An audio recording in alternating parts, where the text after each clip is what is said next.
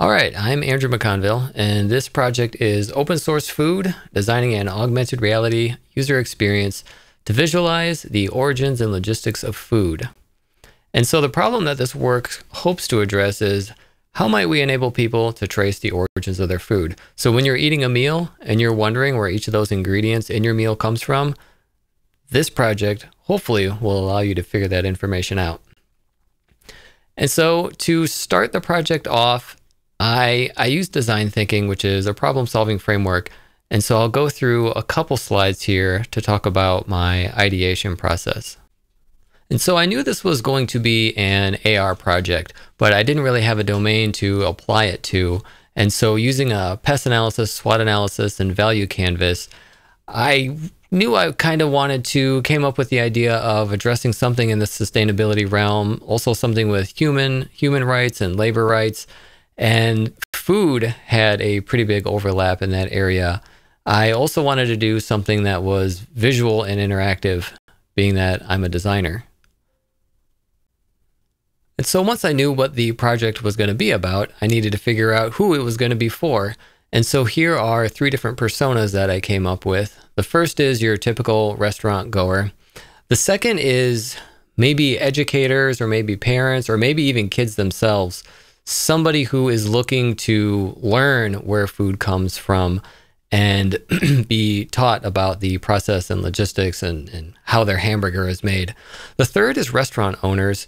And while, maybe McDonald's or Burger King might not necessarily want to give full transparency into how they source their ingredients, there's probably local restaurants or organic restaurants that while they are making a bunch of claims, they might also use this app to kind of validate those claims or back up those claims and, say, we're saying all of our tomatoes are vine ripened. Well, here, look at this app and you can validate that what we're saying is actually true.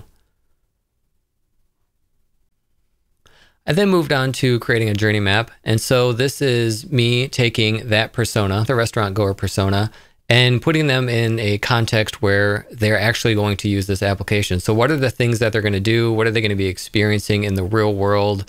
What is happening around them that they will be able to then make use of this application? So in my case, they're at a restaurant. They are seeing a bunch of perhaps marketing claims, or they're sitting down with friends and people are talking about, I wonder where this ingredient came from, or this restaurant is claiming everything here is vine ripened. Well, how do we go about figuring that out? And so the user, in this case, hopefully is able to pull out their smartphone and scan their meal and start going down that journey of where their food came from. And so jumping off that journey map, the solution that this work is trying to solve is you're at a restaurant. And so this is happening at time of consumption. So you're at a restaurant, which means we have your location. If the mobile device knows where you are, we know the restaurant that you're at. It also, your mobile device has a camera, and so we can use that to detect what the ingredients are. And so with the restaurant and the ingredients, and then second here, transparency, if we have access to the food data, we should be able to tell where the entire meal came from. And hopefully a user that has access to that information will be able to assess, does this restaurant align with my animal rights ethics or labor ethics, or does it align with what I'm trying to do as far as diet goes, as far as health goes, or maybe even allergies or something else. There's lots of different possibilities there to invoke behavior change. And so this is an AR application, which is a little bit different than VR and has some special considerations. Whereas when you're in VR, you're in a fully generated environment. So the environment is created by somebody. All the objects within that environment are created by someone. Their positions are known because a person put them there, and their properties are known because the person created them. Whereas AR, on the other hand, has to look around. The camera has to be pointed at something, and the device has to be able to assess and interpret what it's looking at. In this case, food, before we can then go and get data on that piece of food. Food data, in this case, is kind of a tricky one. There's tons of nutritional apps and nutritional APIs out there that will give you essentially that black and white nutritional panel off of a box of cereal or something like that. And that's not exactly what this app is looking for. This app is looking for the logistics of all of those pieces of food, all those ingredients. And so here, there's several companies out there that are, proprietary closed systems that deal with food logistics. Getting that data is not really possible. However, the FDA in this case, in 2026, they have hopefully a kind of standardized data model that's coming out that could be used for this application in kind of determining how all the events, they call them key data events, that a piece of food kind of collects as it moves through the system. So when it's harvested and when it's shipped and when it's cooled and when it's packaged and when it's repackaged. And so for this, the project goes off of this FDA proposed data model. And so jumping back to AR, the question that this work is really looking into is how much AR is enough AR. And so what that means is, you can see in the screenshot here, the user is going to be pointing their camera, their device at a meal, at some ingredients, and they're going to be getting a lot of information back. And so where does that information go? Where should that information be? If you're going to get a timeline of where, say, a tomato came from, where was the tomato grown and harvested and cooled and graded and packaged? If you're going to see all those events, where should they be? Should they be inside the AR experience? And I kind of did not think so. Presenting a ton of data, of text data that has to be read inside a rather small AR experience, perhaps an AR experience, if it really models the geometry of the 3D world, if you have text receding back into space, that text is going to be very small. It's going to be very hard to read. And if you have buttons and clickable links that also recede into the three-dimensional space, the further away they are, they're also going to be very hard to click and very hard to interact with. And so I went with a mixed mode where AR in this case enables a user to select the ingredient. So it identifies what the user has. It lets the user select the ingredient. And then we move on to a more traditional application where text is presented within a browser. And so I was kind of interested though, to what extent would users want to interact with this? Would they be clicking and tapping on the food object itself? Or if, as we can see in the screenshot of the phone, under that AR experience, under that video feed, there's also a list of buttons of every ingredient. And so I was interested in, what are users going to interact with? The AR feed or the traditional list below the AR feed? This application is also responsive. For usability testing, everything was done on a phone. All 28 participants had phones. But if you were on a tablet or maybe even like a really wide or really large phone, instead of the one column layout, you could get 2 columns. And if for some odd reason you were trying to point your laptop at your meal, you could interact with this web application with 3 columns, which is what it has in total. There's the camera view. And then once you select an ingredient, there's the ingredients timeline view. And then when you want to really drill into all those events that took place, there's the event details view. So there's 3 panels. On desktop, you see them all. And on mobile, they are a stacked experience. All right, and so let's get into some of the results. So there were 28 participants. Only 2 Android users. That was kind of a bummer. I was interested to see what would happen there.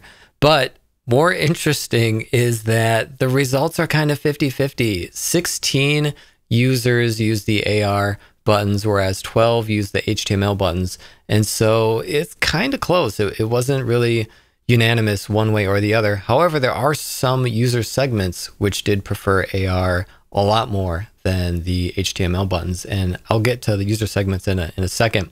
But I had 2 tasks for my participants to complete. And so here, task 1, the participant, all they had to do was figure out how long ago a tomato was harvested. And this was to get them to point their device at the tomato, at the hamburger, and for me to see, what do they click on? Do they click on the AR video or do they click on the HTML buttons? Task 2 was to see how users reacted to jargon. And so this had them figure out how the tomato was ripened. And in this case, there's a lot of jargon and technical terminology around the ripening process. And so I was curious to see if they'd be able to figure this information out when it's all shrouded in jargon. However, there was a rather big surprise here that somewhat derailed my experiment. And so here are the 10 usability heuristics. Specifically, I was interested in number 2 for this test. Does the system match the real world? So the system here has a ton of jargon in it. People in the real world don't really talk like that. So ideally, however people talk in the real world, the app should reflect that.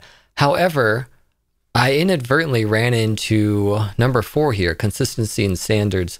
And so if we look at the home page, my buttons for ingredients, the hamburger, lettuce, bread, and tomato, are like teal buttons. When we move over to the timeline view in the middle, the second view, the buttons still exist. However, the buttons are kind of confused with headings. They're kind of doing double duty. And that definitely showed in testing because about half of my users did not know they could click those timeline events to then get more information. And so we'll take a look at those results in a second. Overall, it went pretty good. There was a sus score. I had a survey at the end that collected a reaction card test and a sus survey, and also I got demographics on a lot of my users. So we'll be able to look at segments here. Positive results are pretty good. So I split my reaction cards into 2 columns, positive and negative. I did that because typically what happens is most users won't really give negative feedback. So forcing them to pick words from a negative column forced them to give negative feedback, although I did have one user who refused to do that. Here we could see most users refer to the app as informative, impressive, responsive, understandable. That's good. That's kind of what I wanted. Negative responses were intimidating, confusing, and overwhelming, which I think kind of made sense because the AR feed is very busy and there's a lot happening there, especially if you're wiggling your phone and you're moving around a lot. Some of the other words were trivial and boring and ordinary, which not great words, but at the same time kind of made sense because here it's an information app. So you kind of don't want it to be too fancy or too entertaining. You want users to get in, find the information they need, and then get out. And so with the demographic data, I was able to slice this up into about 5 or 6 different user segments. And we can see here, the first one was the users that I had, 14 were from an intelligent user interface computer science course. And then I had another 14 participants in an interaction design course through Peck School of the Arts. And the students in the art class, 71% favored the AR buttons, whereas the comp sci students favored the HTML buttons. And I'm really not sure why that is, but that is a pretty large gap between the preferences of the user, or the participant in this case. You'll also see that in that same column, in that same segment, the art students were very critical of the app. The positive sus scores out of 5 never went past a 4. But if we jump over to the female versus male segment, this one is pretty big as far as the difference goes. The users that required help. So male users, 86.7% of male users asked for help when navigating the application, whereas only 23.1% of female users needed help. Also, when it came to identifying the link, 76.9% of female users found it without any problem, whereas only 46.7% of male users could find the link. So there's definitely more research to be done there. These are, quantitative metrics, which is, telling me what's happening, how people are behaving, how the participants are behaving, but I don't really know why. And so maybe some user interviews would work here, or really just kind of drilling down and watching what is happening when either a female participant or male participant are interacting with the application. Also interesting, people who wear glasses versus people who don't wear glasses. Glasses wearers preferred the AR buttons. 3/4 of glasses wearers chose an AR button versus only 1/4 choosing the HTML buttons. Also kind of weird. Don't really know why that one is. The people who use the AR labels or buttons versus the HTML lists, columns J and K, if you used the AR experience, you gave the application the highest sus score of an 81.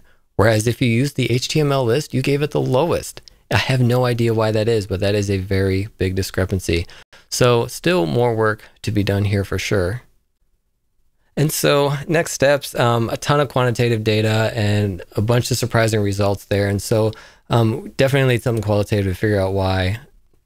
I'm thinking user interviews might be nice. Maybe not with another 28 participants. I could probably figure it out with only like 4 to 6 and kind of slow it down and ask them, you know, why they're choosing, what they're thinking. I did have them do a think aloud while they were doing each task, but they were pretty quiet. I didn't really, from all 28 participants, I didn't really get too much talking, so I didn't really get too much insight into what they were thinking. But something to be done there. It would also be nice to figure out and attach some behavior change metrics to this process, or to this project. You know, maybe how are people eating now, and if they were to use this app, how might they be eating after? Some more features that could go into it. It does not allow access to the participant to change their geolocation. And so right now it only works at the restaurant, but it might be a lot more useful to use the app before you're at the restaurant. So manually selecting the restaurant you want to go to and then looking through the logistics of all their ingredients and figuring out where they came from, you know, before you go, so then you can decide if you want to go or not. Also, it wouldn't work for grocery store items either. However, grocery store items would be a little bit easier to use in this system because they already have a batch code. They already have the data printed on them. And so it might be nice to be able to use the AR experience to scan a batch code and then give somebody the logistical history of that food item. Also, this was not connected to an API for detecting food in this testing. The only thing that could be detected was a piece of lettuce, a tomato, piece of bread, or a piece of meat. And so for usability testing, that was perfect. That's all we really needed. But for this to go live, it would need to be able to detect any kind of food and any kind of ingredient. And then also food data, finding a source, somebody to partner with that would want to expose all their food data. That would be critical in making this even more real and usable by anybody. And last but not least here, there is a QR code. This project is live on GitHub pages, and so anybody is free to experiment with it and mess around with it. Again, it only detects a handful of things, mostly by color. And with that sentiment over here on the left, you can see that while I was building the app and debugging it on my computer, on my desktop computer, it was mostly pointed at my face and not a piece of food. And so I spent most of the time with a hamburger label attached to my face.